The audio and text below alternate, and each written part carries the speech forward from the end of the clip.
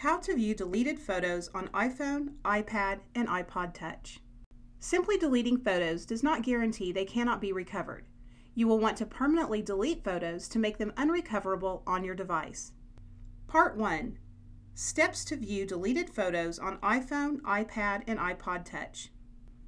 Run iMyPhone UMake Pro and connect your iPhone to it. Choose the Erase Deleted Files tab and scan your iPhone. Now you can view all your deleted iPhone photos. Part 2.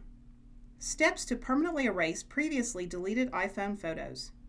Select the private photo records. Hit Erase Now to erase these deleted iPhone photos. iMyPhone UMake Pro is a simple, smart way to permanently erase photos on your device.